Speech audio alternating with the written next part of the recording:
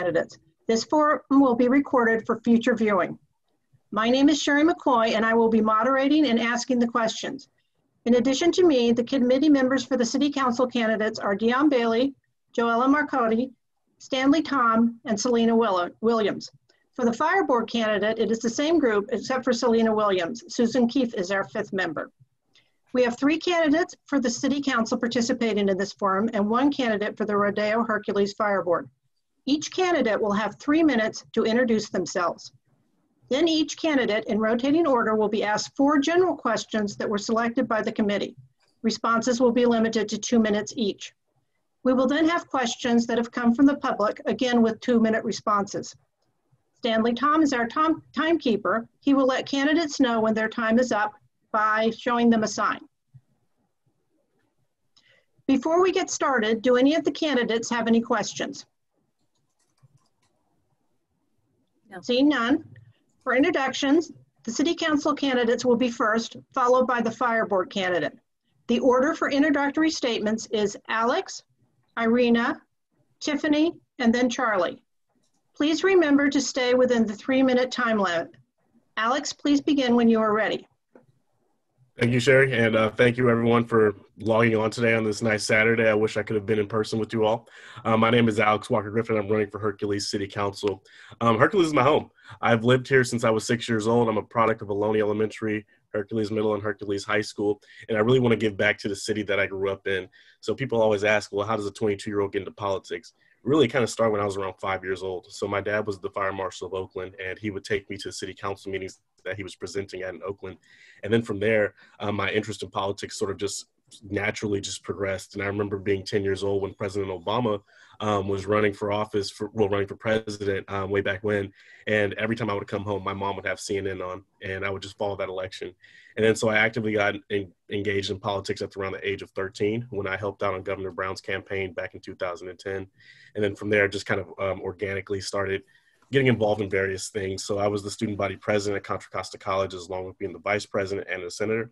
When I was the president, me and my friends were able to get the free bus pass program, free breakfast and school supplies program going at Contra Costa College.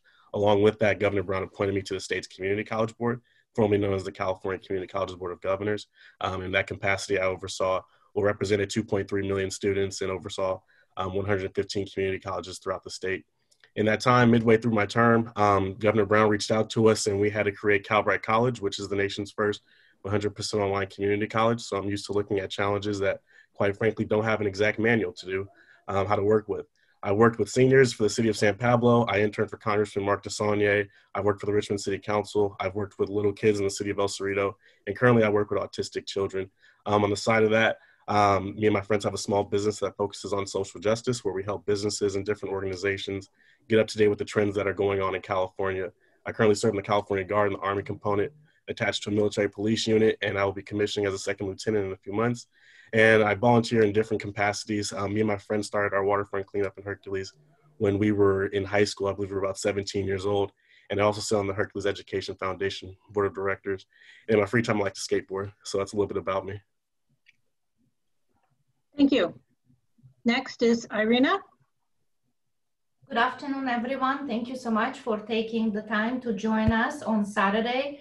We truly appreciate your support and interest in all of us. And thank you, Alex and Tiffany, for being here as well today. I'm running for City Council to ensure Hercules remains a very diverse community that is governed by trusted, transparent, and effective leaders. I will focus on the growth and prosperity of our city. And my husband, my daughter, and I, we lived here since 2006, and we truly appreciate what we have here. As a female immigrant, I'm honored to serve as the chair of the Planning Commission, where I've had an opportunity to demonstrate my ability to transform the residents' vision into tangible results. Over the last 3 years, my fellow commissioners and I successfully collaborated with the city staff, council, and developers on approving 7 major projects that will generate additional revenue for our city. In my capacity as a public servant and also in my profession as the Vice President of Commercial Banking Operations, for one of the largest banks in the United States. I lead with the mission to meet strategic objectives. I inspire others by helping communities and people to realize their full potential. My greatest assets are integrity, resilience, and a strong work ethics. If elected, I will continue to serve our city. I will diligently work on all vital projects, such as the regional transit intermodal station, waterfront, Safeway, Hilltown, Sycamore crossings that will bring additional retail and our first hotel. And I will do that while striking a balance between residential, commercial, retail, and public spaces.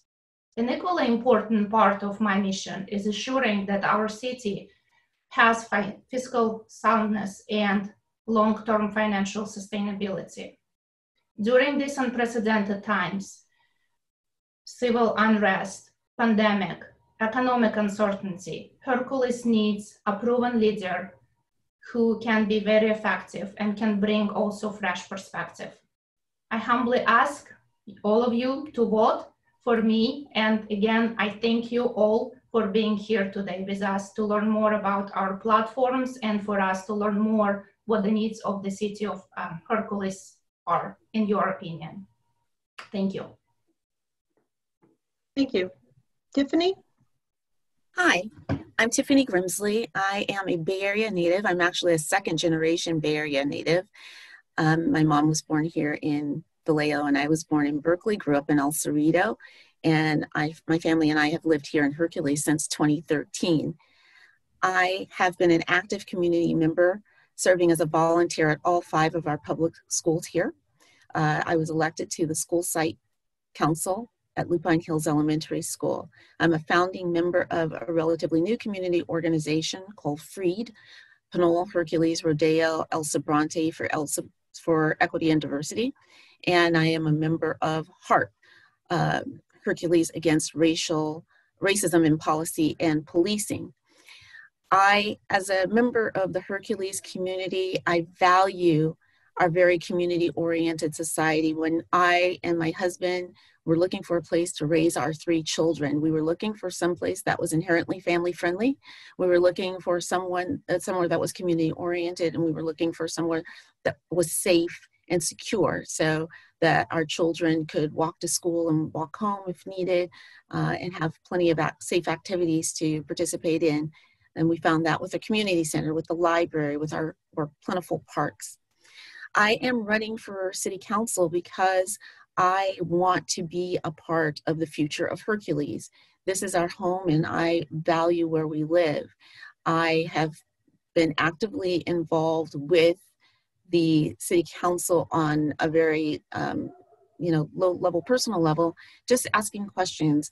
I am not a person that has been in front, or I have not sat on a board, but I've been active on the ground in the community, participating, volunteering, giving my time, and listening to the Hercules community members and the HEART. Serving on the city council, that I think would be my primary role, is maintaining that voice. My single voice means very little, but the collective voices of all Herculeans is powerful and valuable.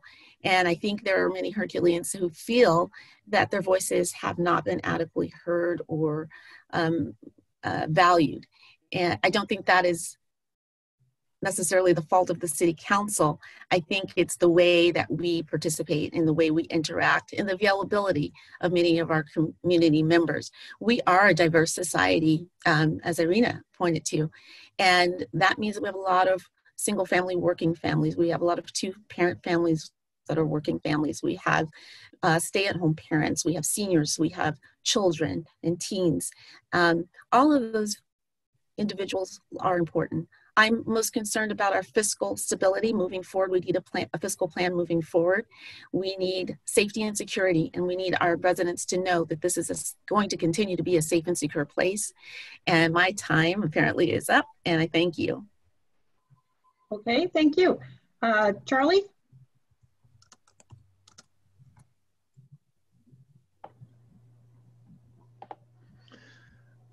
Hello, everyone. You can hear me properly? Yep. Yes. Great. Yeah, I want to thank people for reaching out to me and supporting my running for the district board of directors. I think I've always been a strong advocate for fire departments, especially because the fire departments here and in many other places have an 85% medical first response rate for their calls. And locally, because our doctor's hospital has closed, so now the Rodeo Hercules Fire District is our main link to emergency care for Hercules and Rodeo. So I intend to promote the highest quality of this critical public service and try to make it maintain the high standards that it has and even improve upon that and guarantee its long-term ability to provide those services.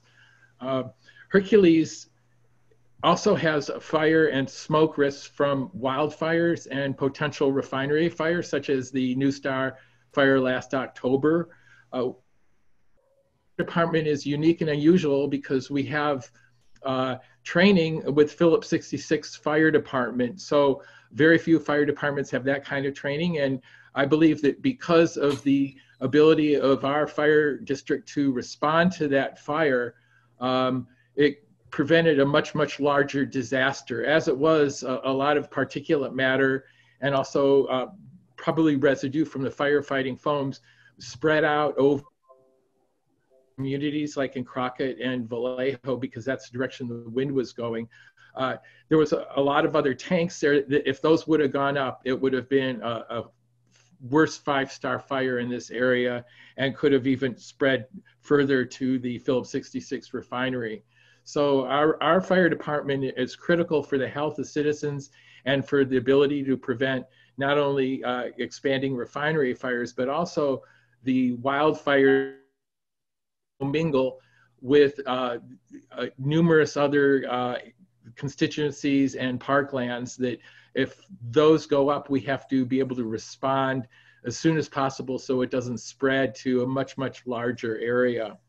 And so I think that the role of the Hercules City Council in terms of the fire district is really important and productive relationship, because the city of Hercules, because of its position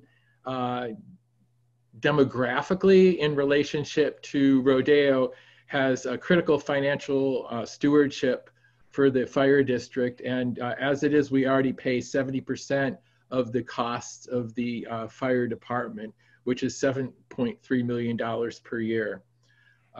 So I intend to try to solidify the relationship. Charlie, your time's up. Oh, thank you. Okay. Yeah. Notice that Stanley holds up the sign. Oh, I'm so sorry. Okay. All right. We will now start our 4 questions from the committee. Each of you will be asked the same question. It will rotate as to who is asked first. You will have 2 minutes for your response. So our first question, Irina will start. And the question is, why are you interested in serving? What do you see as your primary role on the City Council? Thank you so much, Sherry, for the question and an opportunity to start.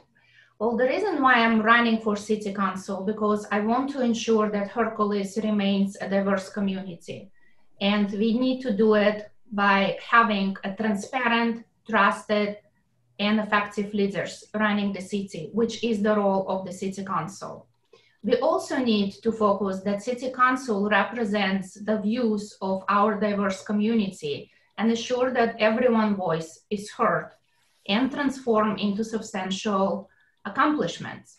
How we do that, we need to ensure that we actively have community involved. And this is why I'm so thankful for 35 participants taking their time during Saturday afternoon to listen. We need to engage community. We need to know what the community's needs are and priorities. And we want to do it to ensure our city continues to thrive, prosper, and grow. My top priorities are fiscal soundness and financial long-term sustainability. It's a progressive city planning, and as I said earlier, government transparency and ethics. If elected, I will promote and practice certainly government transparency and ethics.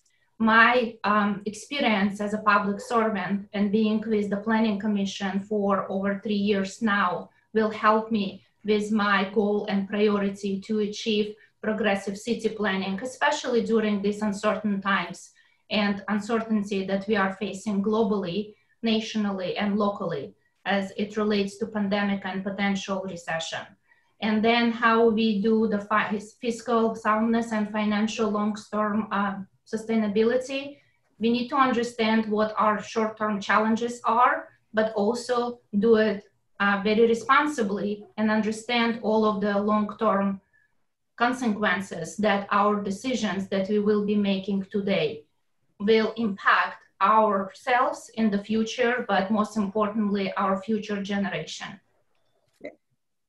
Tiffany, you're next. Why are you interested in serving, and what do you see as your primary role on the City Council? Thank you. I'm interested in serving. I have a service background. My career has largely been in education. I worked for the University of California for 15 years. Prior to that, I was a teaching intern at Berkeley High School. Anyone who knows anything about working in education, no, you don't do it for the money. You do it because you care. I care about my community. And so I feel that this is a critical time in our history. It's a critical time for me to step up and step in at a higher level. I'm an introvert by nature, and so I've not traditionally sought out front-facing positions. But at this time in our critical history, I think it's important for someone who has that passion for the community, who has the concerns for the people of Hercules, to be a part of the City Council. We have City Council members that are very much actively involved with our community and very much care about our community, but we also have some current members of our council that appear a little tone deaf to some of the needs of some of our community members. And having been a part of community organizations and recent community events, I feel and see and hear the frustrations of some of the community members that want to see something different in our City Council. And my primary role on the City Council will be conveying that voice. I think just kind of keeping that alive, what we're hearing from our community members, the questions that come to the City Council, what we're receiving from the community at large. And also, and I think all three of us will touch on this, the plan for our fiscal future. Moving our plan forward so that we eliminate our deficit, that we continue to make sure that the projects and the plans that we put forward are going to serve our community at large, and also just building a stronger community here in Hercules so that it's not as segmented and that it really is a more cohesive, collaborative environment. Thank you. Charlie, you're next. Why are you interested in serving, and what do you see as your primary role on the fire board? Well, my first primary role is to communicate with the City Council and find out what they want and need, and from their perspective in the fiduciary responsibility. I would also like to probably have to do various kind of lobbying to make sure that we get various funds that are required to keep up the standards of the fire department. Mostly to make sure that we have really good emergency medical response that's prompt and that we can maintain that, and that we can possibly try to staunch some of the rollover at the fire department where firefighters leave and go to other districts. I want to make sure that various needs of our city are met promptly, so that perhaps it's possible to respond properly to people with various kind of chronic conditions that are most likely to be visited by the fire department in emergency situations. There's different kind of average calls between Rodeo and Hercules. There's a lot of calls in Rodeo over such issues as asthma that tends to be a poverty disease, and of people who are senior citizens, and they're also commonly visited by the fire department. So I think the medical response service and the position of the city of Hercules in being able to kind of help the fire district maintain these high quality standards. And also there's going to be discussions coming up about consolidation with the larger fire districts in our services. Thank you. And Alex, why are you interested in serving, and what do you see as your primary role on the City Council?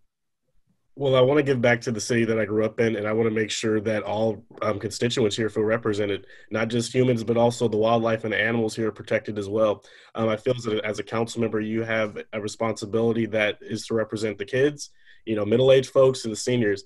And in my background, working with seniors, little kids, and disabled children, I've been able to do that, and I want to make sure that I continue to do that, but then also look forward to new plans and new developments that we have going on and plan for the future, and make sure that, you know, someone who was like me living in Hercules at 6 years old can say, wow, you know, I'm actually proud of my city and I don't have to always travel so far to actually do something. And as a council member, my responsibility would be to convey that message in the interest of the city, and then also work with our state and federal legislators on what we believe is best for Hercules. I understand Hercules has some challenges, and then there's some unique problems with being a small city in a really big metropolitan area. But I think that we definitely can work with our partners to make sure that Hercules is well represented and well met, and that we develop and we plan for every sort of situation, whether it's a natural disaster or getting a new park that works for kids with disabilities. So that's how I feel myself would be.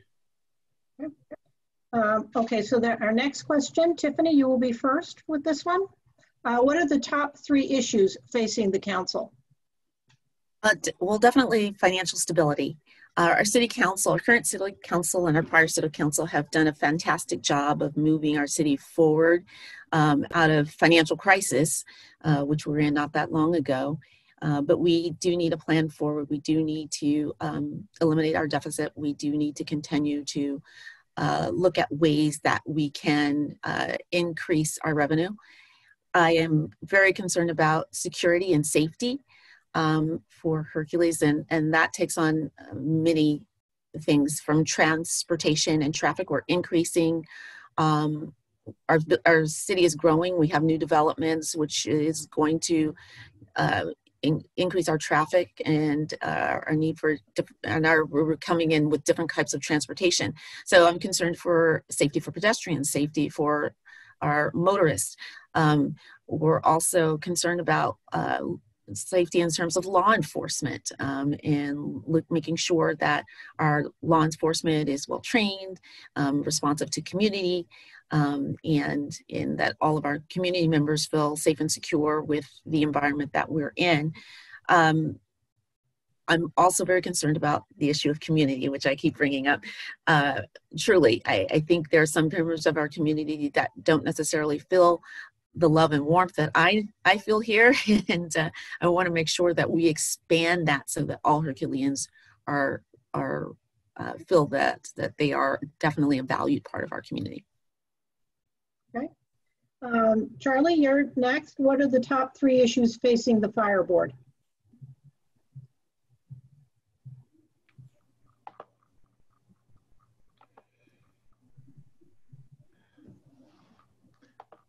Yeah, the top 3 issues fire board are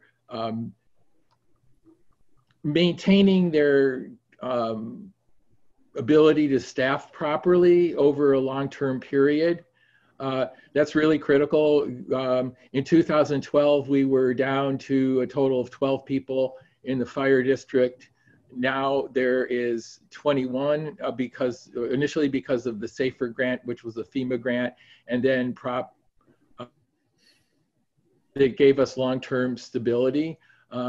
So we need to kind of maintain that those funds are provided, and that we get also grants for various special needs that the fire department has, like equipment and vehicles, etc.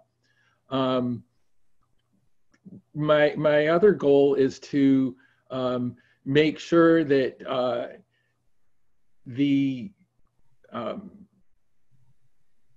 are met properly with the different kind of support and warning that might go on. So if people, for example, are likely to have particular problems on a recurring basis, that the fire department is aware of that when they receive a call.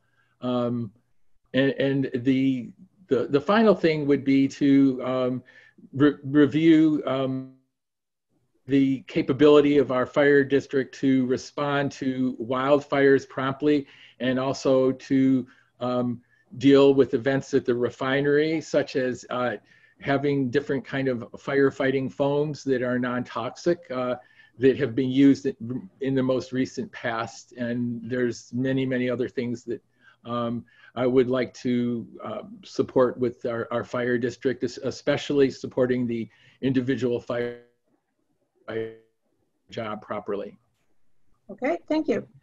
Alex, what are the 3 top issues facing the City Council? The number one thing is financial stability. So Hercules, it's been on a steady incline of reaching, comfort and being well maintained, but there's still that challenge of making sure that Hercules is financially sound for in case of an emergency or, a recession. So how I would want to tackle that is make sure that if 25% of our revenues comes from sales tax, we advocate for the business and let people know that the businesses are here, so that way we can continue increasing our sales tax, increasing generating revenue from our sales tax. The second thing I would say is public safety. With the new development that we're having, if you run the numbers, it's like around 2,000 new residents are going to be here. So that's going to be a new strain for police and fire departments. If you've been following what's been going on recently, there's been an increase of fires in the area. At least I've noticed that there's been an increase in fires. I believe that one of the biggest problems is, what are we going to do in case of that Paradise fire, or the Santa Rosa fires, when the next fire breaks out, or even the next man-made or natural disaster even happens? People are going to pile into Willow. People are going to pile into San Pablo. And I think that we need to have a plan for that, in case, not actually in case, but when it does happen, and we make sure that people are safe. And then lastly, I would say community development. Hercules is a nice city. It really is. But the thing is, one of the biggest problems is you have to travel to actually really do something. You can't spend your dollars too much here in Hercules. I mean, yes, we do have some amenities like the pet shop, but if you wanted to buy like a pair of shoes or a pair of pants, you always have to travel outside the city. And I think that that's another thing too, because one, you get this city that's in the prime location of the Bay Area, just right off of 80, and right at the very beginning of Highway 4. But if you wanted to spend your dollars here, then you'd have to travel to Pleasant Hill to go to Sun Valley Mall or Fairfield or wherever. So that's a problem within itself, because we're losing out on sales tax, and we're losing out on giving people a reason to stay in Hercules. One of the reasons why so many of my friends have left is because they just say that there's just nothing here to do in Hercules. So retaining people is definitely one of the issues here. Okay. Irina, what are the top 3 issues facing the City Council? Similar to other people on the panel that are being asked questions, I do agree that financial stability is extremely important. We all know the history of Hercules, and I think Hercules did a really good job navigating through some of the difficulties backdating to Great Recession. Now that we are in this situation where we are, and we do need to ensure that there is no budget deficit, that we're generating additional revenues for the cities, we need to look into new ways to generate revenues.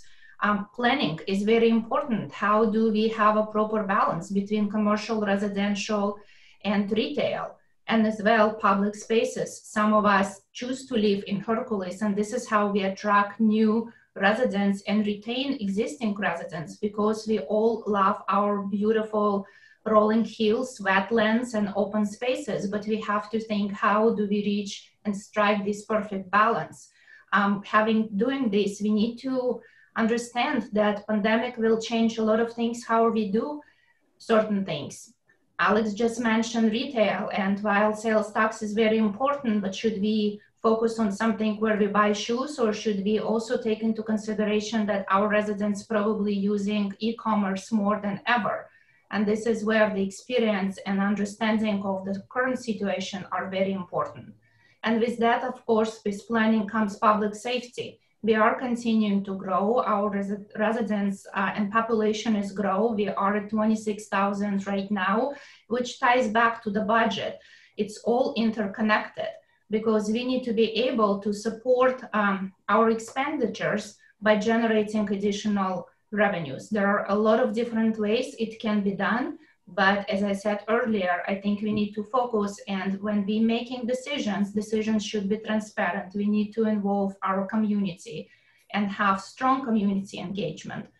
And our decisions should be focused not only on near-term goals, but with the foresight into what is going to happen in the decades to come.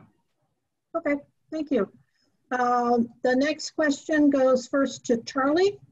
What is your highest priority as a fire board member, and what actions would you take to help achieve that priority?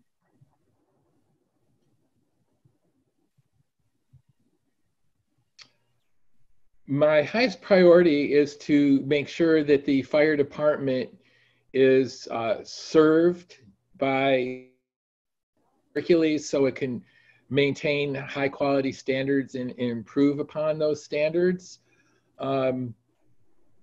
I think that's really, really critical.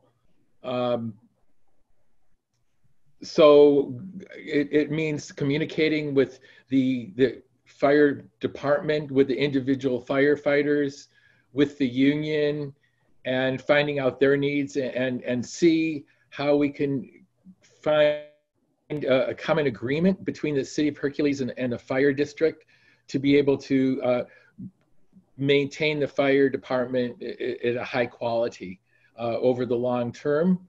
So that is my goal.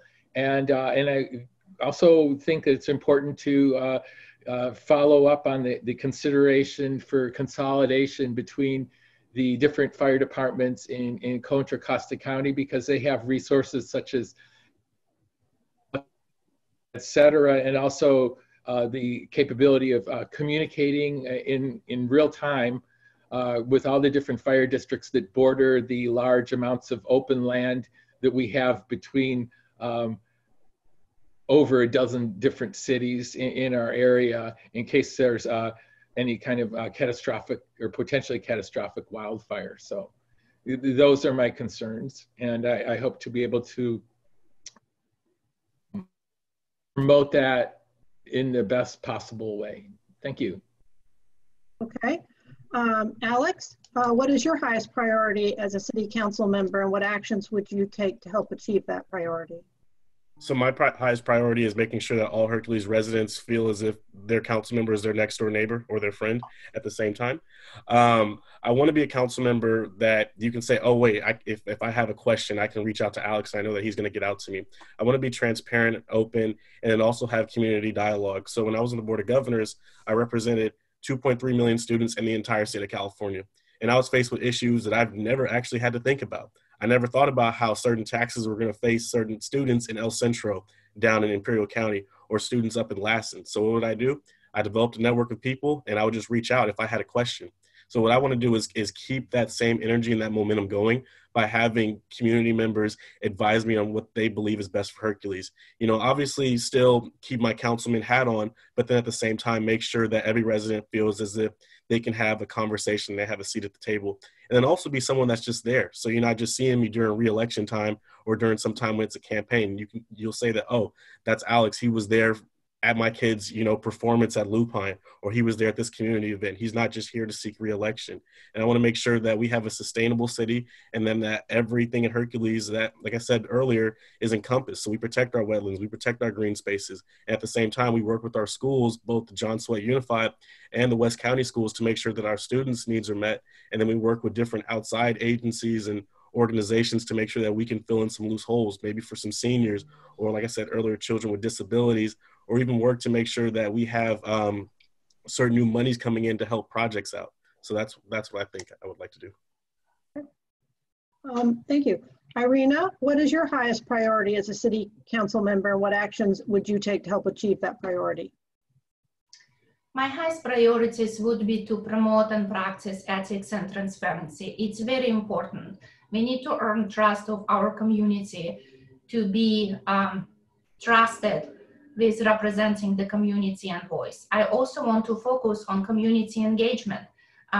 Being on the Planning Commission for over 3 years now and having experience when we review some very important projects, it's great that people comment on Facebook and Next Door Neighbor and some other social media, but how do we engage our community so that we can represent our diverse view on different aspects more broadly and more proactively? So this is what I want to focus on. I want to be just not serving as a council member that sits and makes decision in a vacuum. I want to be able to communicate with our residents, and I want them to be more proactive in sharing their opinions. And then, of course, financial stability is extremely important for any city. This is what makes or breaks us. So these are the things that I want to focus on. These are my top priorities. And looking at new ways to work on something we did very well as city council, as the city. We overcome a lot of challenges. We all love being here. We all live in our beautiful town, and we are seeing that our name is being recognized by some of the major developers, by people who before, when I would say, where do you live? In Hercules, and people would be asking, where is this? And now people say this is this great safe community, and we heard that it's very family oriented and it's very diverse. Look at our demographics. We have truly great mix of unique perspectives, and what I want to focus on as a city council, that everyone's voice is heard, that people are speaking out, people participating, and they are very engaged. Thank you. Tiffany, what is your highest priority as a city council member, and what actions would you take to help achieve that priority? Thank you. Two of my greatest skill sets are in problem solving, well, three skill sets: generating ideas and bringing people together.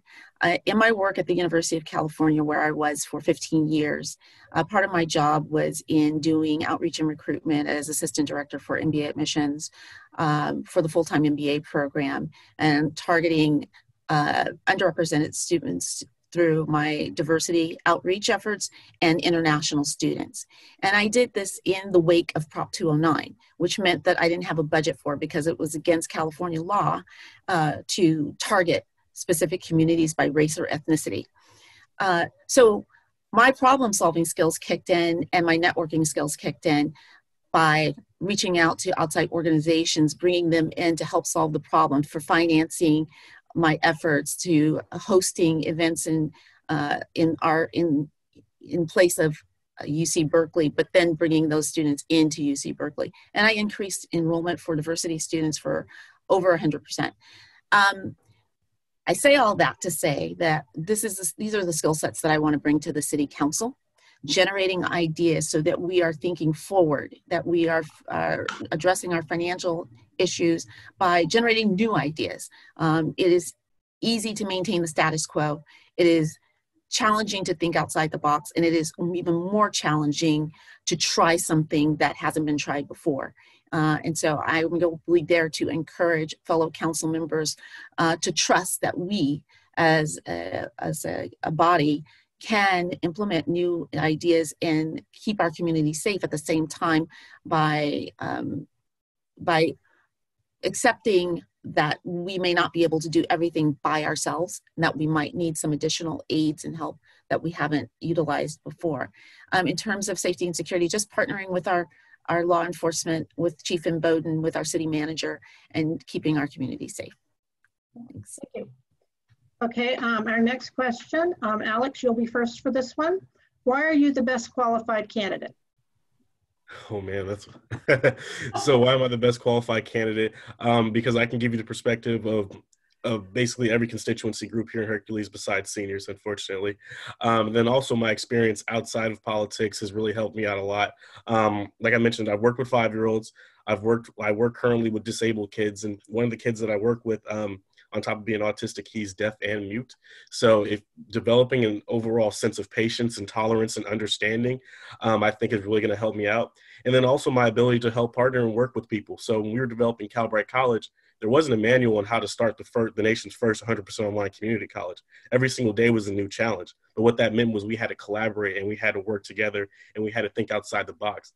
And that's what I want to do in Hercules. And then at the same time, I want to bring in community, because I haven't left this city for a reason. It's because I see it all the time. You know, you look at the demographics, a middle class majority minority city that represents the American dream that so many people are striving for. And I want to make sure that every Hercules resident still feels that that American dream is possible. And I want to keep pushing the envelope and make sure that in the future, people can have a lot of pride in the city and maintain that pride too.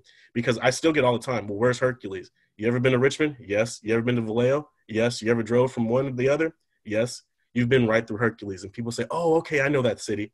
And so like I said, I want to bring that community. I want to bring that sense of every single group has a voice, whether you're Republican, Democrat, old or young. I want to bring that excitement and that youthful energy to the city council, because I can give you the perspective of a 15-year-old. You know, when I was 15, I feel like Hercules didn't have much, you know, but now that I'm a lot older, I can tell you Hercules is a really nice city. It's a great city to live in, but we certainly can improve on a lot of things. And that's public safety, that's financial stability, and that's making sure that we work with our school board and our fire board to make sure that Hercules residents are safe and that our kids have the best future ever, because right now kids are in a really challenging time. And it sounds kind of weird to hear from someone who's run for city council to say, why should we collaborate with the school boards? It's because I want kids to have a future. And I want to make sure that our seniors have their needs met here in Hercules. And working with seniors, working with young folks, working with autistic kids, and working as an anti-gun violence lobbyist, you know, I've been able to collaborate with people and work with people on all backgrounds. And I want to continue to do that in the city council. Okay, thank you. Irina, why are you the best qualified candidate? Thank you for your question, Sherry. I believe that, of course, we all know that currently we do have 2 incumbents that are looking for re-election, and we also have at least 3 candidates, and I believe somebody else just expressed their interest. So, but I do know that we have at least 3 candidates for city council member seat. What differentiates me from someone who does not have public service experience yet is that I've been with the city, and I started my public service about almost 4 years ago. I understand the needs of the city. I understand also a lot of inner workings. I know how to collaborate with city council and with city staff, and also how to listen to different opinions that our residents represent. And I worked personally on a lot of vital projects that helping Hercules to achieve our dream of being financially stable and also to continue to thrive. I also familiar with challenges, and I will be able to address them. So that's what gives me an edge, in my opinion. Also, my professional experience and personal life experience. We immigrated to this country, my family and I, almost 20 years ago. I didn't speak English, but I always believe in things that of success. You work hard, you stay humble, and you be honest. And that served me very well in my personal life, in my public service, and in my professional experience. 10 years ago, I did not have any banking experience in the United States. And if you come from Soviet Union, you didn't know the difference between checking and savings account. Today, I manage a group responsible for a huge portfolio that we work with different clients and on different products. And I'm proud to lead my team. And the reason why I was successful in that, because I worked very hard, I learned, and I continue to learn. And I believe in continuous improvement, whether it's the city, community, or an individual. And my background and emotional intelligence, I believe, also will serve me well. I do understand that we all have unique perspectives. Sorry, Yes. your time. No problem, thank you. Tiffany, why are you the best qualified candidate? Sherry, I think we have 3 great candidates right here participating here today. What I bring to the table are my leadership skills, which I've demonstrated through being a director of admissions at UC Berkeley, and through my current work leading FREED, Pinole, Hercules, Rodeo, El Sobrante, for equity and diversity. That I'm not afraid to question the status quo. I'm not afraid of new ideas, and I bring confidence without attitude. These are pillars that I learned when I was working at Berkeley, and I learned to embody them, and I appreciate them and what they stand for. I want to make this great city better. I want to have a stronger financial future. I want to have, as we are bringing in new citizens, new residents in the city of Hercules, I want to embrace them and make them a part of Hercules without making our existing residents feel as if they're being alienated or dismissed in any way. I want to continue to build community, bringing in all voices, and I think I know how to do that. And I want to work with my fellow city council members, with the city manager, and with the residents of Hercules to improve our quality of life. Alex spoke to our environment. It's important, our safety and security, our financial future, and the strength of our community, which is in the people of Hercules. Thank you. Okay, thank you. Charlie, why are you the best qualified candidate? Well, to my knowledge, I'm the only candidate right now, and so I hope I am a qualified candidate. And I'd like to use Tiffany's expression there about what I might bring to the table. So a little bit of my background is that I was a child care worker in a mental health facility for children and youth in Michigan from 1980, and then in 1981, when I moved to San Francisco, I was a child care worker at a school for handicapped, emotionally disabled children. And then I moved on from there to be a social worker for 2 years in the San Francisco Tenderloin, working with the North of Market Senior Services Center. I ran a drop-in center there that was open for various kind of services related to substance abuse, healthcare, social work, and social activities. I have a considerable amount of graduate level academic background in molecular biology from University of California, Berkeley, and also happen to be a retired chiropractor, semi-retired chiropractor. And so I'm interested and knowledgeable in chronic health issues affecting populations that would most, such as youth, asthma patients, and senior citizens. And I'd like to note that Rodeo is 98th percentile in California for asthma, and Hercules has many multi-generation households with elderly persons living there. And lastly, I've written a number of comments for environmental impact reports for the Phillips 66 and other refineries. And my focus in all those cases are whether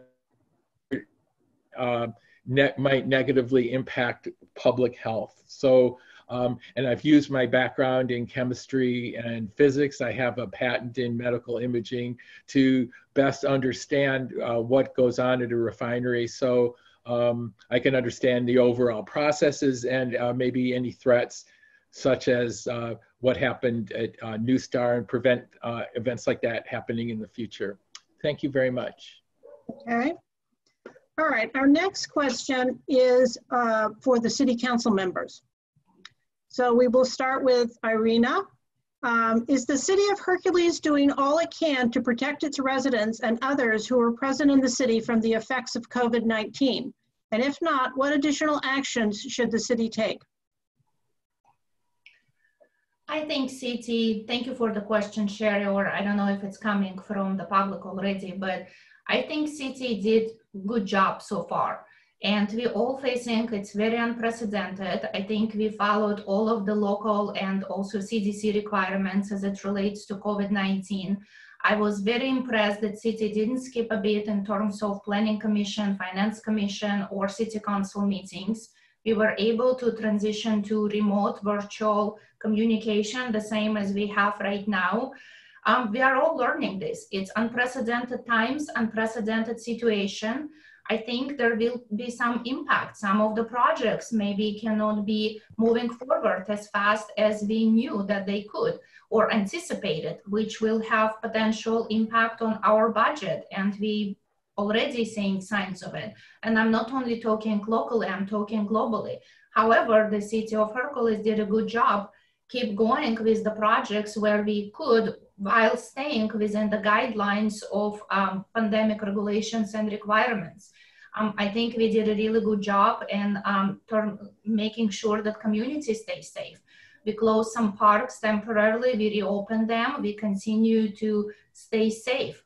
And I think there is always something new to learn. And I think as we go on this journey together, we will continue to adopt best practices and make prudent decisions within the city. Okay.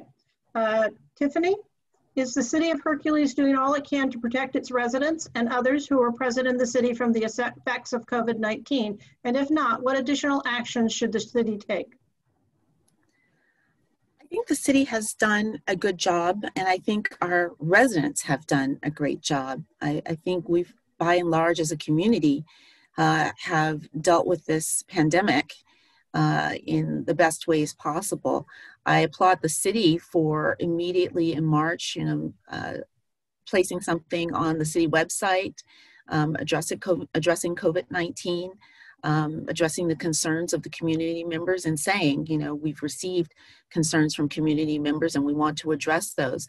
I think that's, exactly the right first step. We have our local stores, are observing proper measures by implementing store hours for seniors and for people with chronic illnesses or who are at greatest risk. So on Tuesdays and Thursday mornings, people who are at risk can shop, in a relatively safe environment without, the larger crowds that are in there on, Friday evenings or Saturday mornings. So I think the city is doing a great job. I think, this pandemic just really caught everyone off guard, and it's something that we have not experienced in our lifetimes. And so we really had to, fly blind.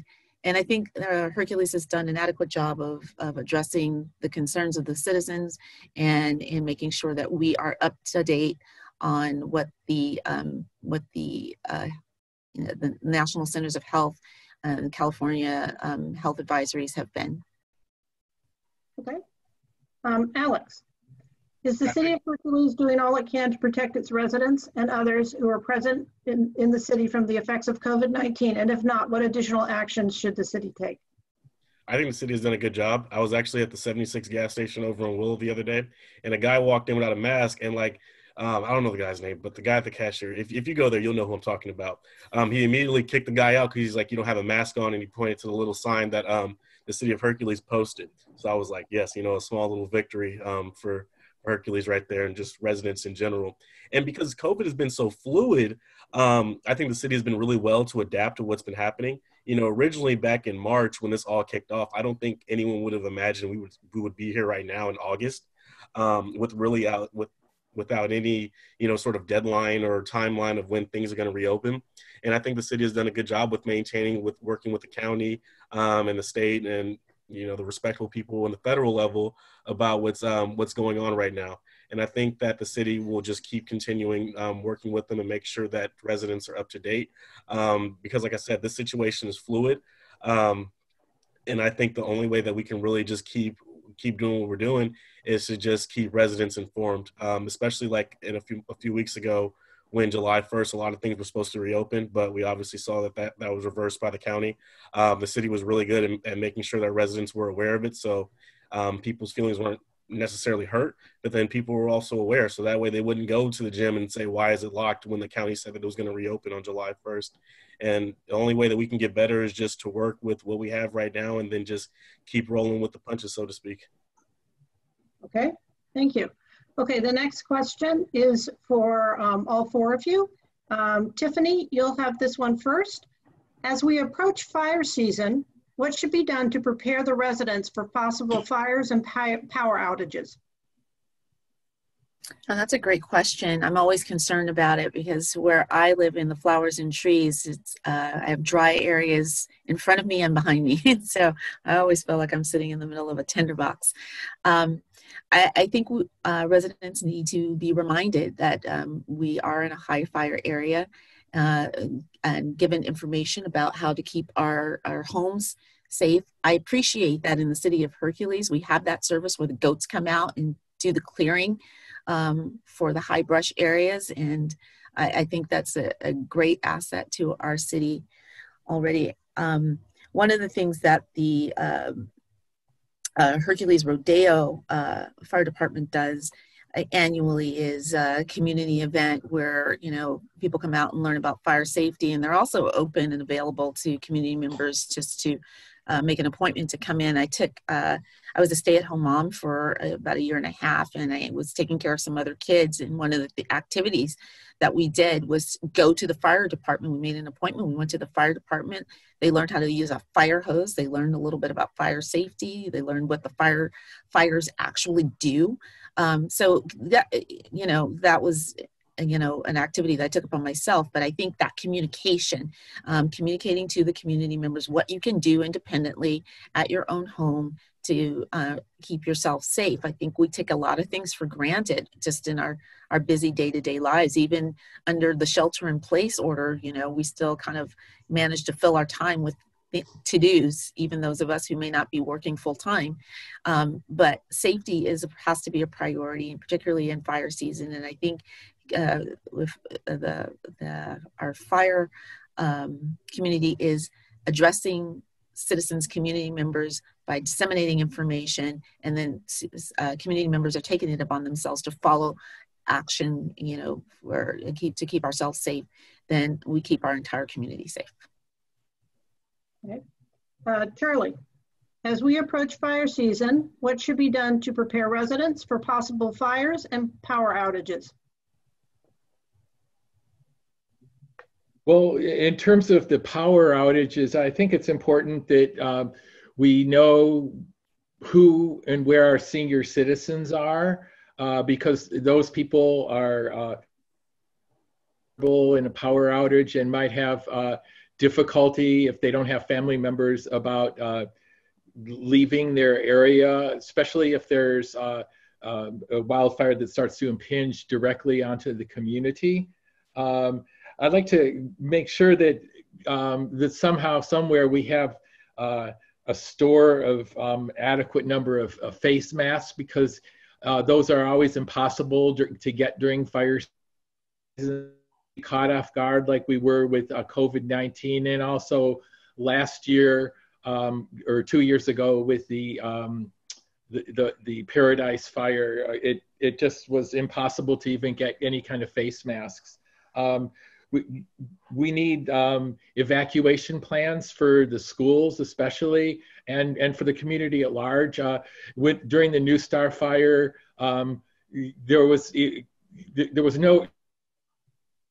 was like traffic jams and people couldn't get out. People were not able to properly get back home from schools. It was pretty much a potential disaster. Fortunately, the fire was limited, and it could have been worse, especially if there was like a wildfire. You know, places would be perhaps locked in. So we have to make sure that we know beforehand, and the people are notified beforehand of a proper evacuation route. I'd also like to, particulate matter sensors are very inexpensive now, and our cities should actually have ones bordering our grassland areas, so we could immediately know that a fire goes up, and setting up a system of monitors would be very inexpensive, and that could be monitored. And so that's something I'm looking into. Next, Alex, as we approach fire season, what should be done to prepare residents for possible fires and power outages? So a little bit of my background in the guard, what I do in the guard. So a couple years ago, when it was the Paradise Fire, my unit was one of the many units that were up there working on the fire. So when I was up there, I immediately thought about Hercules. So what I would want to do is get all the parties involved with who's going to be tackling this fire. So the CHP, County Sheriff, Hercules PD, Contra Costa County Fire, Crockett, Carquinez Fire District, Rodale Hercules, and then maybe even Contra Costa County Fire, to make sure that we understand what the possibilities are, what are the hot spots, what are the most places that are at risk, and then also map out the highest, the places where the traffic is going to be the highest, and evaluate what that evacuation is going to look like, to make sure that we have some sort of idea of what's going to happen and how many people are going to be affected. So if the fire is if the fire starts at 1 p.m., how many people are going to be able to get out? How many people are going to be trapped? And secondly, project response time to more vulnerable areas. So say it's something like the senior centers hit, but then the fire is also starting on Willow. Make sure we understand how many resources we need to have out in the field to make sure that we can get these tools out there and that they're necessary. And then also work with our schools. If it's something like say 2 years from now when schools are back and people are in school, how are they going to get the kids out and how are they going to make sure that they can get disseminated? The parents may not be able to pick them up, but where are they going to go? Especially if it's like a fire, like where the high school is. Not everyone can go onto the field because they might end up getting trapped in that area. And then also, sort of like Charlie said, find out who's the most vulnerable. So like seniors, people with disabilities, people who are on medication, like maybe some oxygen that they need to have portable. Develop a list of who's the highest priority and who's going to be the most difficult to get out in this situation. And then, like I said, just lastly, let residents know about the evacuations, the routes that the city can take. Maybe there's some alternative routes that people can go, but then post a picture of like, okay, these are projected routes. This is what we're projecting. Because right now I do have my evacuation plan because I know most people are going to hit I-80. I'm going to hit Highway 4 and go around. So, yeah. Okay, Irina, as we approach fire season, what should be done to prepare residents for possible fires and power outages? I think City does a really good job. As Alex and Tiffany and Charlie mentioned previously, we do have a lot in place. It's whether we bring goats that they can reach the hills that are not easily accessible by residents or by city staff. We also do a lot with Rodeo and Hercules Fire Department. What I'm very proud of that on July 21st, we had our city hosted its second workshop to present and to get feedback from the residents on our safety element update and local hazard mitigation plan. And what this plan covers is just what are our goals, what are our policies, how do we educate our residents on what are, to Alex's point, what are the evacuation routes, and it's not only fires, it's also any other natural disaster that could happen. Not to repeat what other people already suggested, I also think we all should take personal responsibility as homeowners, as renters. How do we make sure that all our property is declared, that there is no debris in buildings? If people need to evacuate, that we are not creating the situation that somebody, especially who could be disabled or elderly, doesn't get trapped because of our irresponsibility. Do we have a checklist of preparedness? What do we need? Because if disaster hits, we all know it's natural for people to panic. Do we have all of our immediate belongings that we need to collect and to be able to evacuate in a timely manner? So I think with city and residents, it's our common goal, how we can stay safe and how we engage with each other to ensure that if this disaster hits Hercules, we have a really good plan and we are prepared to face it. Okay, thank you. Our next question is for the city council members. Alex, you're first. There has been talk of reimagining policing. Do you agree with that? And if so, what would that look like in Hercules? Oh, yes, I totally agree with reimagining policing. I think right now we're in a unique situation because all the problems that law enforcement has had in the past are finally coming to the surface with technology. Now you can't deny that police brutality is something that's just made up. It's right there in front of you. We've seen George Floyd and plenty of others who have tragically lost their lives at the hand of law enforcement. So what I want to do is make sure that we have the police officers do an unconscious bias training every other year and not 5 years, because an officer may not be in the department for 5 years and may not get that training. And along with that, I want to have more community engagement with the police officers. One of the best ways that I kind of got to know the police officers were through the SROs at Hercules with Officer Sanchez and Officer Russell. And I want to make sure that we continue to do that. So when Hercules residents interact with the police, it's not just because the lights are behind them and they're getting stopped. And people also have a sense of comfort and understanding.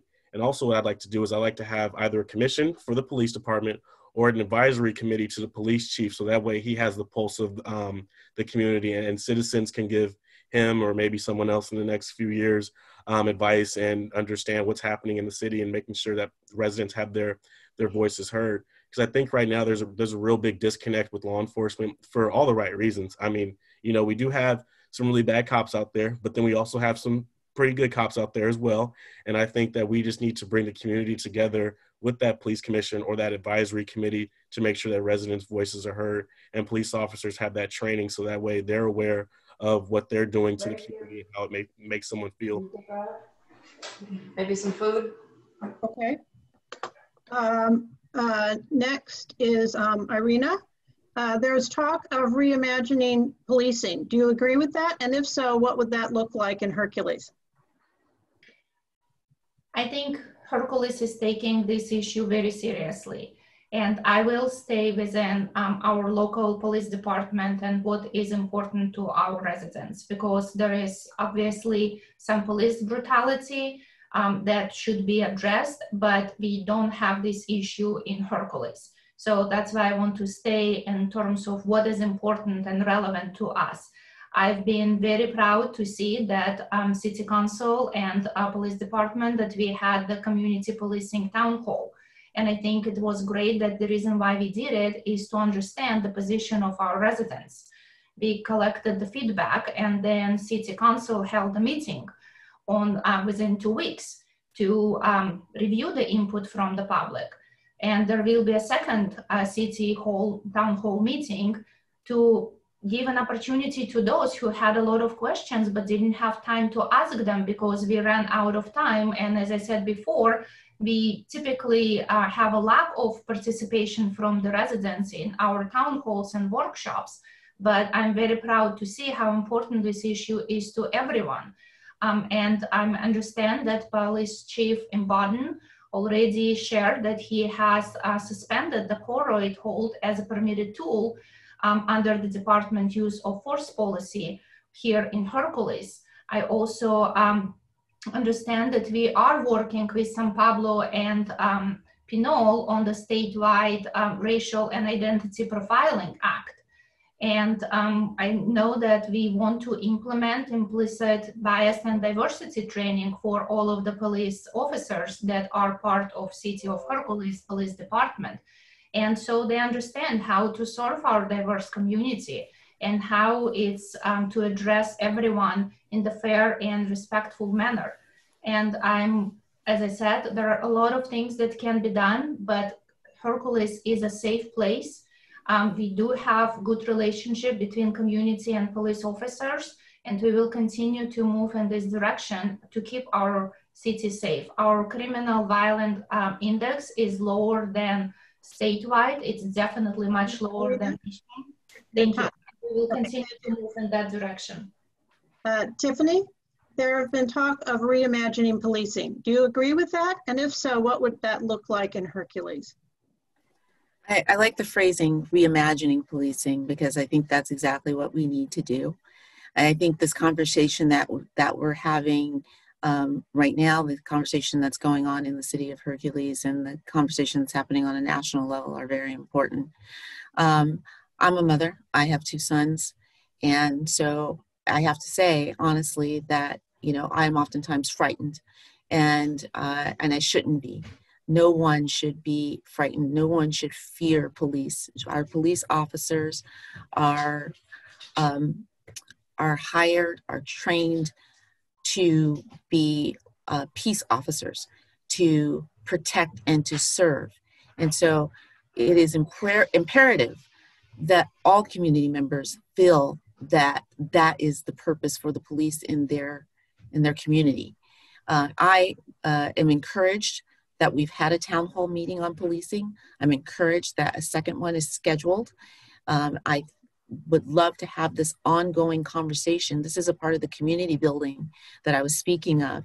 We need to be able to address directly our chief of police, our police officers, and ask real questions and get real responses.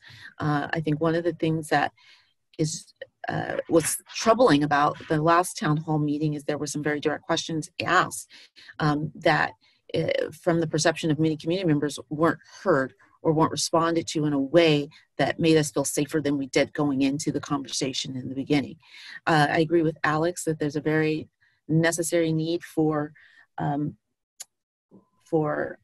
bias training, implicit bias training, but also for cultural communication training. There is, I think, a disconnect oftentimes between the way communities of color communicate and present themselves that is then seen or as threatening or named threatening when it's not intended. And so there's a long-term conversation that needs to go on. And yes, I support reimagining. Thank you. Thank you. Okay, the next question is for all four of you. And Irina is first. Due to COVID, community events such as the 4th of July and the fire station open house have been canceled and will be canceled for the foreseeable future. What ideas do you have to bring the community together or to create community spirit during these difficult times? I think this is a really good question. And I think what we just were discussing, that during this COVID-19, we refer to recent town halls that we had. City is doing a good job, and we need to look into new ways to communicate with each other and stay engaged. In my work, what we do is just staying connected, because it's very challenging when we don't know each other, when we cannot see each other, when we cannot shake each other's hand and build a relationship that we have. So we need to look into new forms of communicating, which is one of this, what we're doing right now. Normally, last year, if we were running for election or for any public office, or we wanted to have a town hall, we would be doing this in person. We would be going door to door.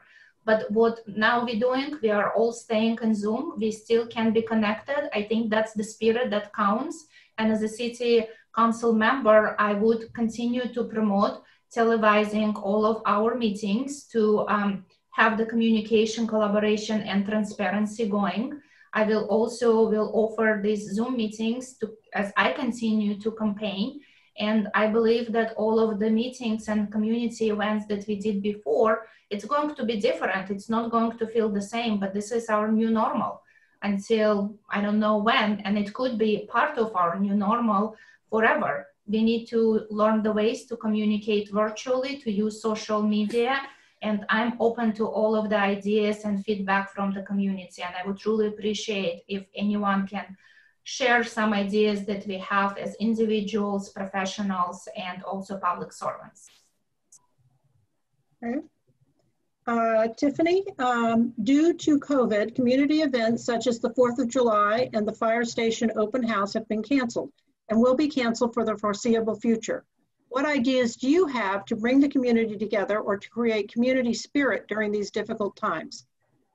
Well, I'm going to echo Irina a little bit in the use of technology. I mean, we've all had to grow more accustomed to reaching out via technology, but I think we need to expand upon that. We need to bring in activities and events that embrace everyone. So our teens and our children are the tech experts of our country. I have a 19-year-old and a 12-year-old, and I lean on them constantly for assistance with technology. And I think our teens are one of the most underserved groups in our community because we have very little for teens to do around here. And so this is a great opportunity, I think, for teens to take the lead and create community activities via Zoom or whatever technology form they choose to use, I'm usually behind by about 2 years. So, but also we have the opportunity for some safe social distancing activities. When I started this journey on the election process and I was in need of nomination signatures, I had an outdoor event, social distancing. Someone brought out cones that I could spread about so people could keep a safe distance. I asked everyone to wear a mask. We provided pens so people could take away a pen. You don't have to reuse a pen. We provided hand sanitizer. They're easy, low-cost things that we can do to bring community together and keep everyone safe. And I think we should explore those so that we can continue to drive a community spirit, that we, you know, I think we do need opportunities to get outside of our homes. Community walks. We had a community walk about a month ago, and it was beautiful. We started at Refugio Valley Park and did a walk across the street to where the Big Lots and Home Depot are, and then down across San Pablo Avenue and back up and around again. And it was beautiful. So thank you. Okay, thank you.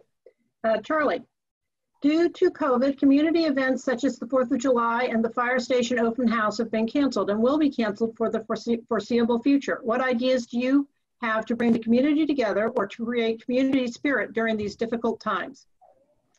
Well, I wonderful responses. And when Tiffany brought up the concept of community walks, I think that was a great idea, because I've met from social distancing, met a lot of new neighbors now because of COVID. So many people are using our newly built Bay Trail. So I think that people need to go out there now that there's less pollution out there, that people should actually get out and enjoy nature. That people can do. And I noticed it's brought families together for the first time in a community kind of way, that, you know, people who are usually just leading their own private lives are now out there walking with other people. There's a couple things in terms of teenagers that we could be able to incorporate into the school.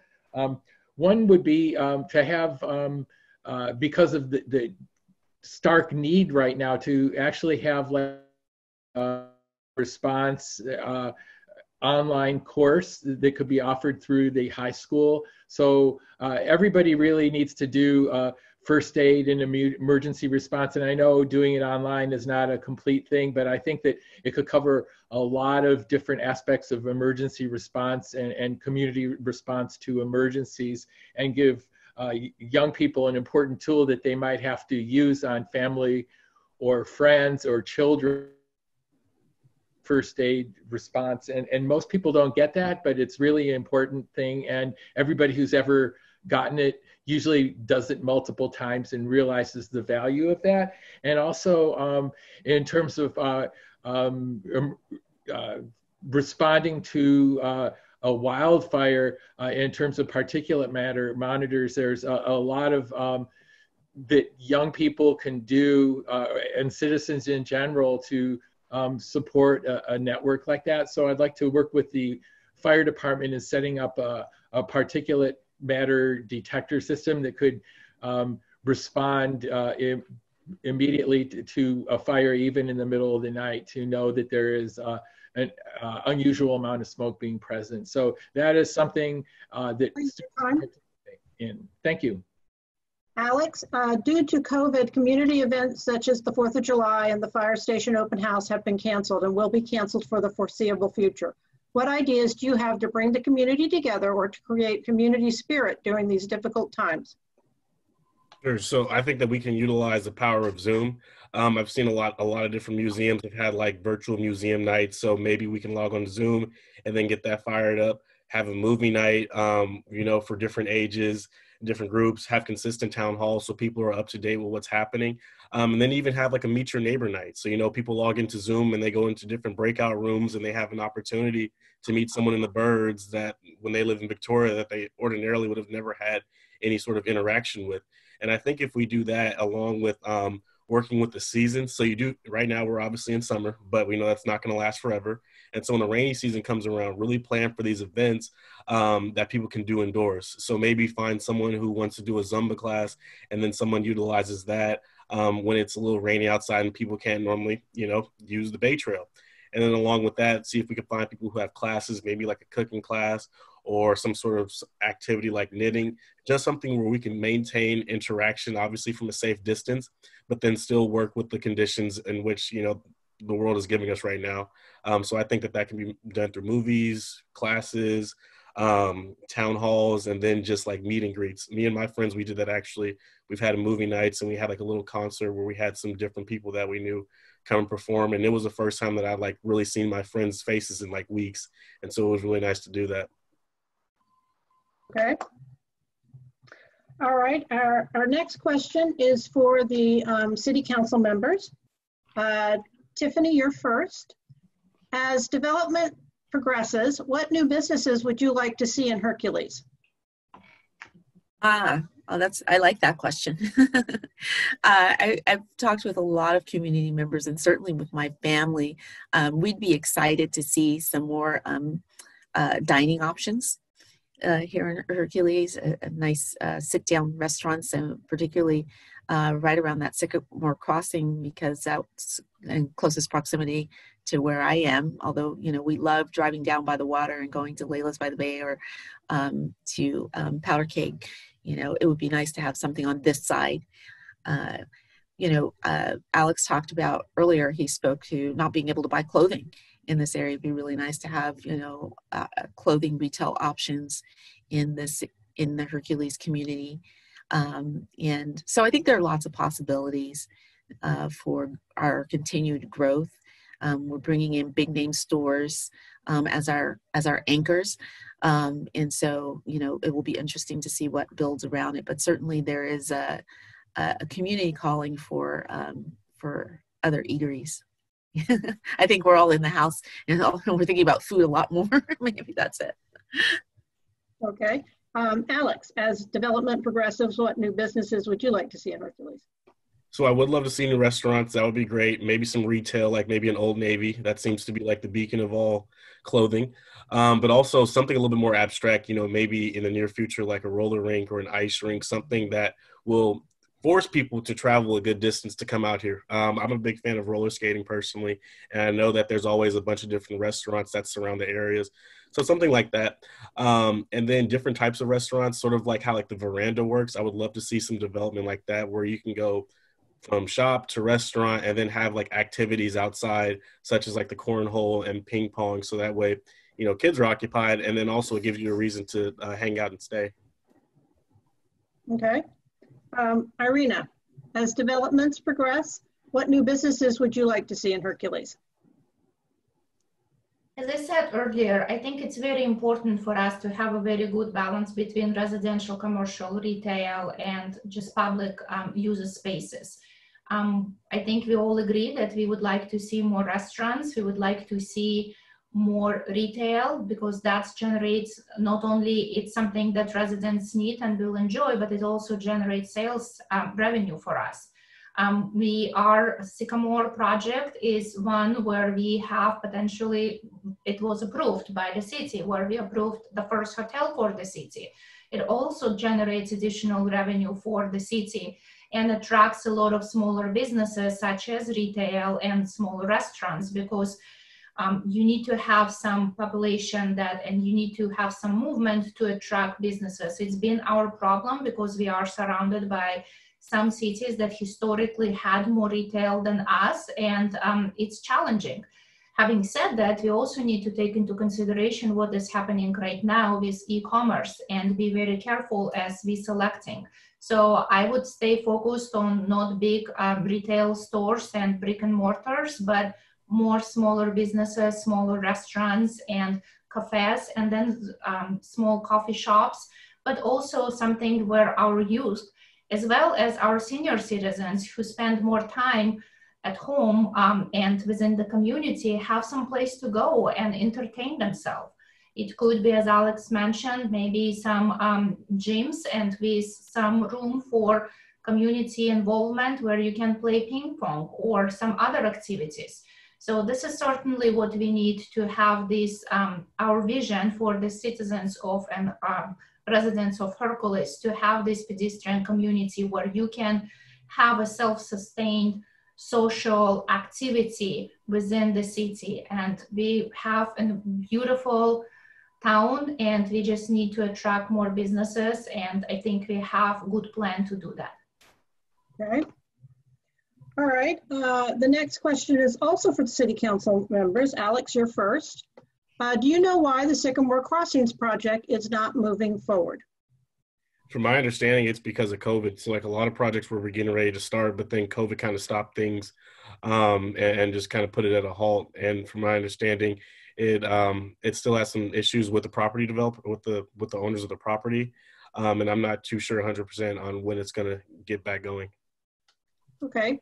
Irina, do you know why the Sycamore Crossings project is not moving forward? Well, the Sycamore project, it was approved and the goal was to start construction, I believe, and I'm going by my memory, later in the process to begin with. There are some challenges that in terms of the utilities and that needs to be resolved first. So we actually do have all of the candidates for the City Council office meeting which is scheduled by City Clerk and City Manager on August 13th. And this is one of the updates that I would like to hear on these projects as to what of the challenges. We do know that we had to stop Safeway construction for a period of time, but now this project is up and running. We do know that we completed the exchange let course building that they also working on their second parcel. But there are challenges in terms of attracting retail. So while it's easier and right now everything is taking longer. I do know this based on the business that I do in my professional capacity. So, but to answer more broadly, I will have more information after our meeting with city staff on August 13th, and we can get back to our residents asking these questions. Okay. Tiffany, do you know why the Sycamore Crossing project is not moving forward? I don't have anything to add to what Alex and Irina have communicated. I, like everyone else, am looking forward to, having them move forward. The Safeway project, was moving forward quite well, and COVID-19 has impacted so many things in our lives, and we know that we want to keep everyone safe. So we want workers who are coming out to work on those projects to be safe. And so I think the delay on this project is somewhat a result of that. And I'm sure that I'm confident that our city leaders will give us more information as the project moves forward. Okay. The next question is for all four candidates. Charlie, you're first. Black Lives Matter and systemic racism has been prominent in the news lately. Do you feel these are issues within the fire district? And if so, how would you address it as a board member? I think that Black Lives Matter and systemic racism probably is not like a major issue with the fire department, although because of the relationship of systemic racism and poverty, I think it's really important to make sure that people in our lower income communities that are served to the maximum extent possible and are not overlooked in terms of their the healthcare situation. So I think that is where systemic racism the most. I don't think it is a problem with the fire department. The fire department is mixed race, and that is not really an issue because they're not involved in police powers with the average citizen. So I think that we have a really good fire department in terms of racism. I haven't heard problems within the fire department.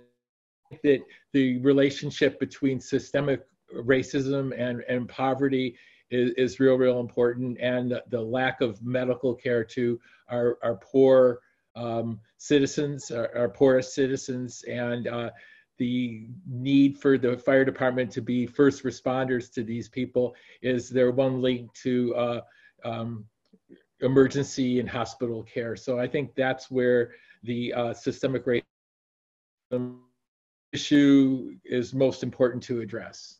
Thank you. Okay. Irina, Black Lives Matter and systemic racism has been prominent in the news lately. Do you feel that these are issues within Hercules, and if so, how would you address them as a council member? As I shared with all of you, I am an immigrant, and as a female immigrant, I am very aware of how difficult and challenging it is to be successful. But I also believe in American dream, and fortunately for myself and my family, as we immigrated to the United States, we were able to realize that. It wasn't easy, but we were able to achieve. So it is my aspiration to assure that every American, every resident of Hercules, regardless of their upbringing, place of birth, race, has the same opportunities. We live in a very diverse community. Our demographics are, we have Asian that represent about 47%. African Americans represent 15% of our community. Whites represent 27%, and the remaining is between 2 or more races or other. And we need to ensure that all voices are heard. Everyone feels very safe, and everyone is treated fairly. And this is where a lot of topics that we discussed today in terms of our youth development, in terms of police, in terms of what we can do as a community to come together, because we all have the same goals. We want the prosperity of the city. We want to feel safe within our city, and we want everyone to be treated fair and equally.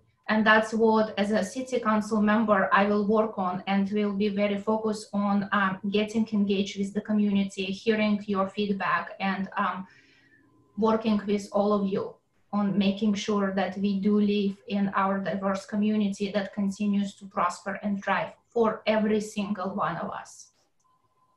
Thank you. Tiffany, Black Lives Matter and systemic racism has been prominent in the news lately. Do you feel that these are issues within Hercules? And if so, how would you address them as a council member? Yes, I do think that these issues are an issue in Hercules. Hercules is a microcosm of the United States of America.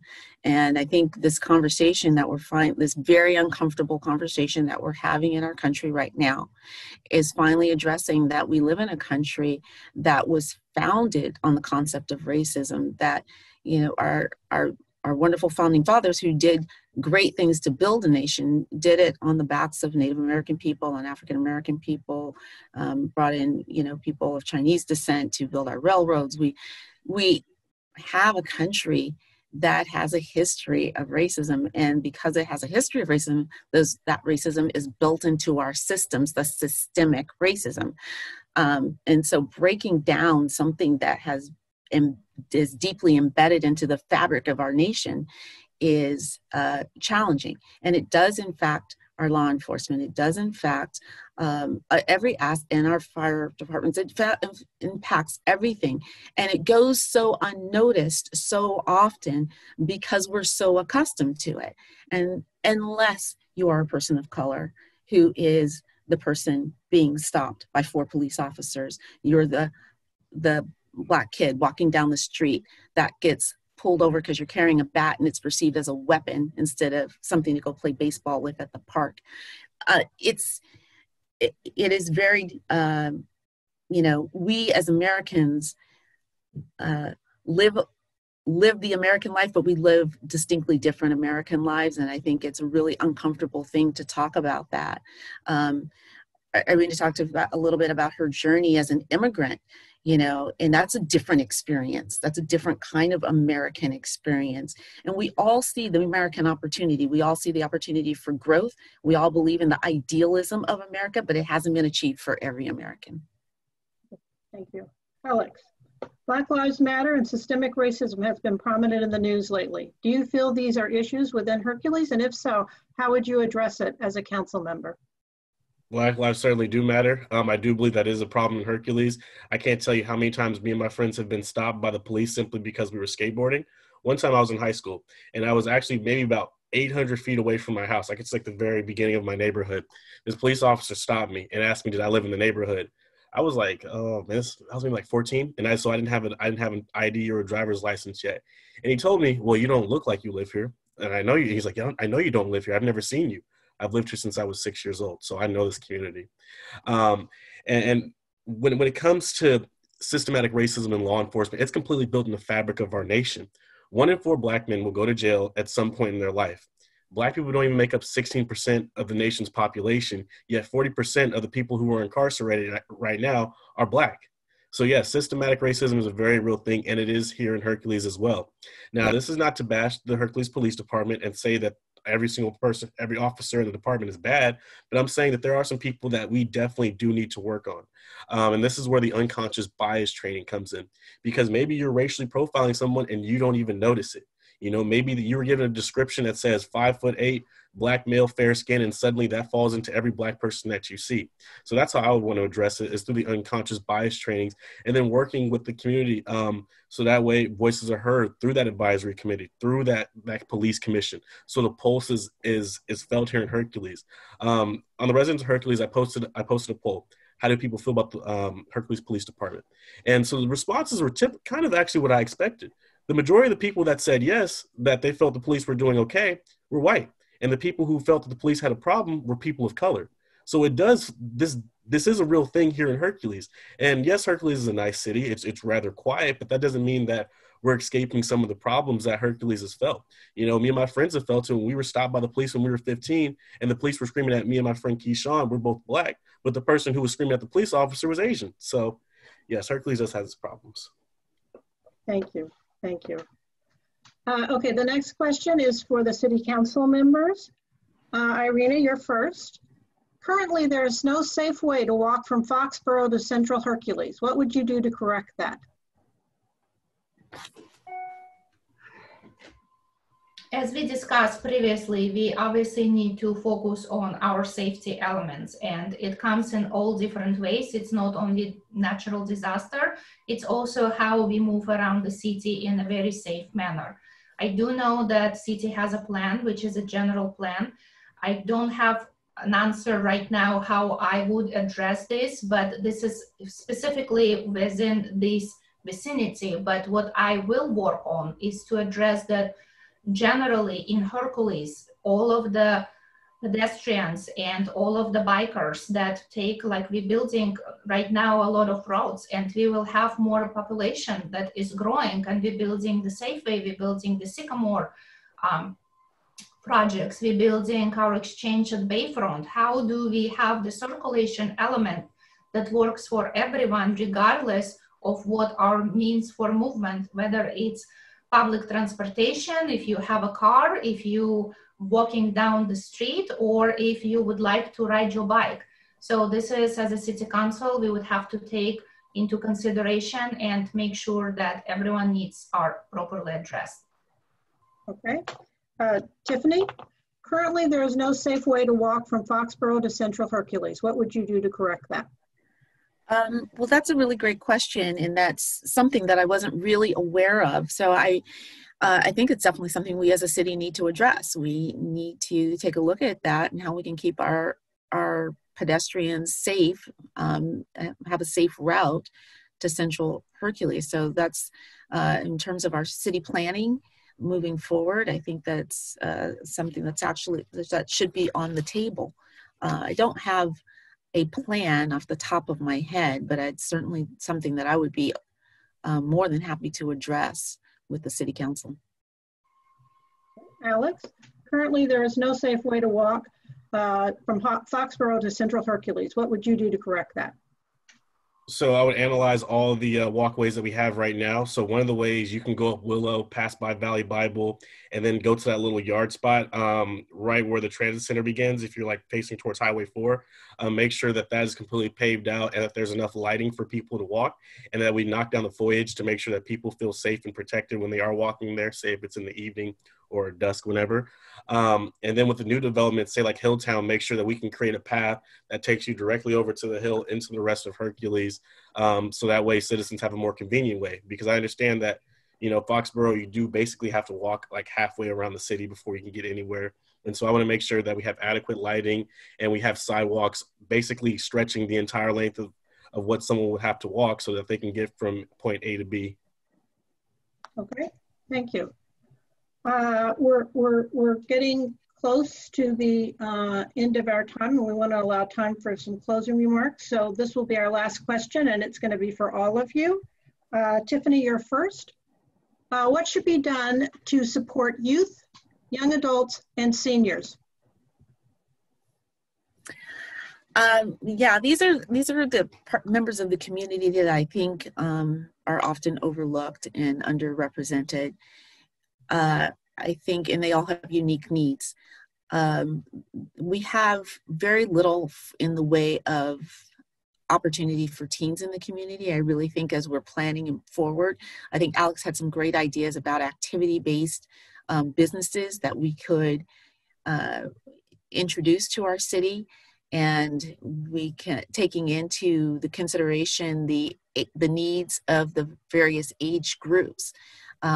Even with our younger children, we have activities over at the community center, but they're generally for a few hours at cost. And for some families, the costs seem a bit exorbitant, and the fact that there's no transportation opportunity to and from home and from working adults, those can be problematic even in the summertime. After school centers in our area, again, you know, they're at cost, and so we have a distinct disconnect between different communities and their economic ability to pay for such, you know, necessities. And then with our seniors, again, we have some designated senior communities, senior housing, but there are a lot of seniors that are living in their own homes, you know, and prefer to stay there for the foreseeable future.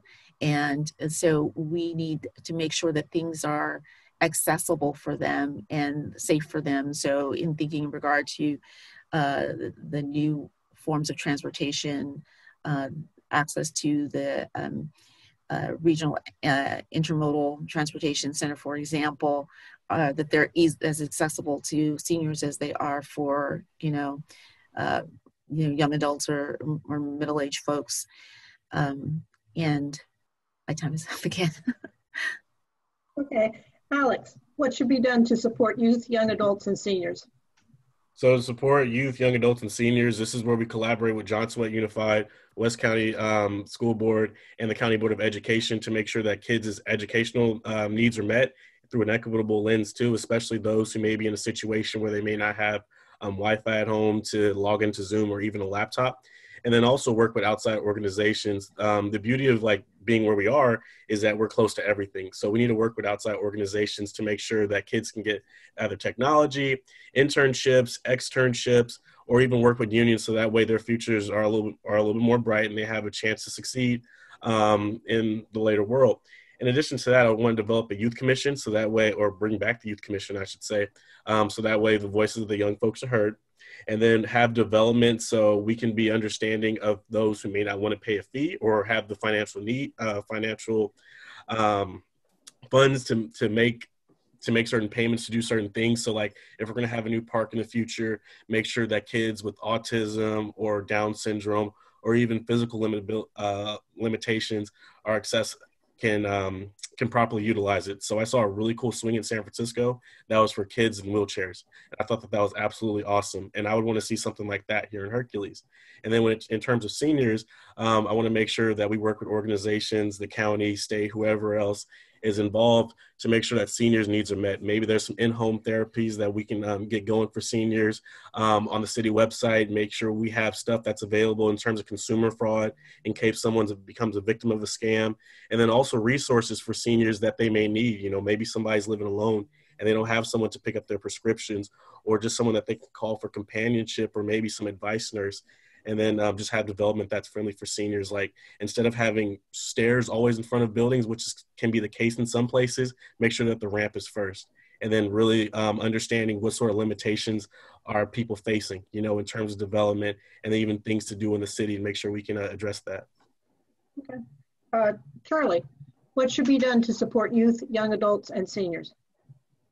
Well, I think everybody's given really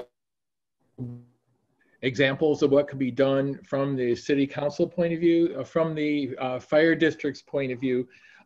For seniors, for example, say if there's a power outage, then their air conditioner doesn't work. And so we need to have a place that is both some kind of evacuation center or a breathing center where people can go and be in air conditioned, safe environment. Say if there's a wildfire, you know, those people are most vulnerable. So we need to have something potentially in place, even if it's an ad hoc situation, to be able to plan for that eventuality. In terms of youth, if what the fire district could do is we could institute first aid training and CERT training, response training for community members, and those things could be initiated or begun even under the current COVID-19 situation, and they should be encouraged for young people and all citizens to participate in. But perhaps by partnering with the schools, that there could be something that could be done in a more formal sense and promote it to a wider group of students. And in terms of general better outdoor amenities for people to be able to participate in, walk and breathe the air is really important. So we really need to open that up, the walking spaces and parklands in our community, so people can take advantage of that and increase our overall quality of life. Thank you. Irina, what should be done to support youth, young adults, and seniors? What we need to do is continue to focus on our parks and recreations, and also, again, library. I know that there is a lot of questions about it and discussions, not only at the Hercules level, but generally. And I do understand that parks and recreations are taking up about 15% of our overall expenditures. But I also know that parks and recreation services are one of the most important factors in surveys of how livable the communities are. They provide places and accessibility for persons of all ages and abilities, which is extremely important. I think the Hercules Library is one of the jewels that represents the place for whether you are youth or you may be a senior citizens, where you can go and spend more time. I was very happy to see that we went above and beyond 35 hours allowed by the county, that we went up to 43 hours in our 2021 budget for the city of Hercules. Because again, it's not only the place where youth and anyone actually, any age and ability could spend good quality time and be more educated. It also helps us in crime prevention. And these are the programs that are extremely important and I'm very supportive of. Additionally, planning. As I was the part and I am a part of the planning commission, every single project that was approved in the last 3 years, we were very focused on ensuring that anyone, again, of any age or ability is able to enjoy great living conditions within these new developments. We always focus on ensuring that there are some ground floor units with no stairs, if possible. Of course, we cannot dictate, and there is a building code and other things that we have to take into consideration. But I do know that it has been the focus of Planning Commission and the City Council on ensuring that what we build and how we continue to grow is done in a very responsible manner, taking into consideration our senior citizens and also youth in terms of parks and how and where we can spend time, that we don't have to travel. Time. Okay. Okay, so that was our last question. I want to thank you all for the time you've spent with us and your thoughtful answers. At this time, I'm going to give each candidate 2 minutes for a summation, and you can provide your campaign, email, website, information, whatever you would like to provide. We're going to do it in reverse order from the introductions. So it'll be Charlie, Tiffany, Irina, and then Alex.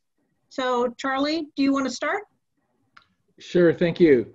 I don't have a website yet, and I definitely plan on doing that. Because that will be good, hopefully advertisement for the fire district as well as my candidacy. I believe that my background in public health and knowledge about healthcare issues and really important to bring to this for the fire district. I think it's one of the most important services that we have. And it needs to be expanded and try to cover up some of the gap that we have in not having Doctors Hospital here. Hopefully that can be resolved in the future in some kind of way. I think it's really, really critical that we're in good standing right now for the moment with our fire department in terms of finances, but that needs to be guaranteed. And probably as the fire district just would be striving for excellency over time, we'll probably have to come up with more funds to support more services for the fire district. So I do hope to work real closely with hopefully all 3 of you on the City Council. I think it's would be really, really great opportunity to get critical feedback and support from the City Council with your all's presence and knowledge of the city itself. I hope to bring some awareness of the situation and the needs of Rodeo citizens as well. So I realize that Hercules has an advantage.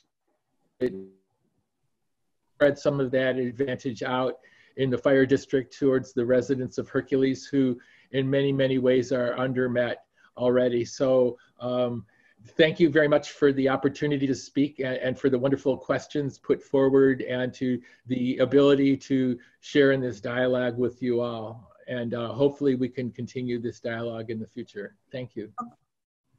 Tiffany?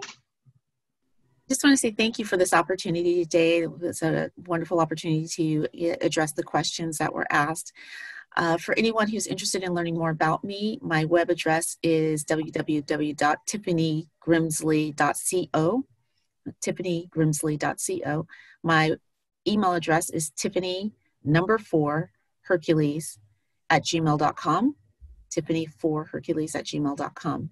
I am an invested community member. I am a mom, I'm a wife.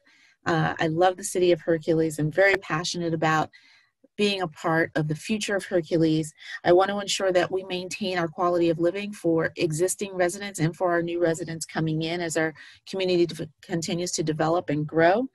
I want to ensure that we manage issues around transportation and accessibility. And as the world around us is dealing with issues of equity and justice, I want to make sure that all Herculeans feel safe, that we live in a city that is going to offer safety and security for everyone. This is a city that I call home, and I want to make sure my home is safe. Thank you.